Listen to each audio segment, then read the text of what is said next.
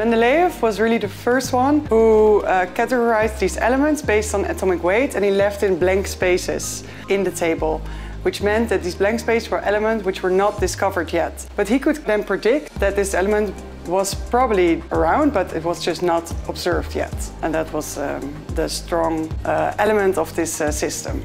Well, what it really makes useful is that there are clear trends among the whole periodic table where you can say this element has to somehow react like this, and therefore we can really predict how a possible new compound should react according to compounds that we already know. And this allows us to, up until today, to really design new molecules. We're interested in the search of new molecules, which we can use for making new materials or making catalysts, fasten a certain reaction. What I especially do is we discover new molecules, and lately we found one that is capable of destroying certain greenhouse gases, for example.